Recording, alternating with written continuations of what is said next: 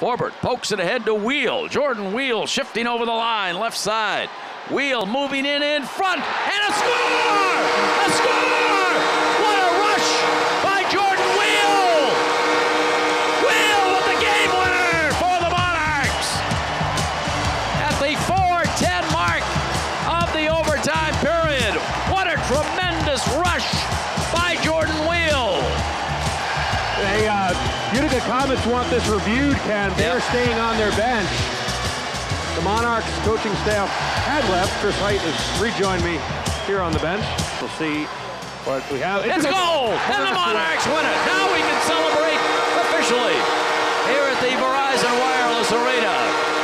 It's a good goal, and that's the way this one will come to an end. Jordan Wheel with the rush. Michael Mersh, another example of his incredible net front presence. He was there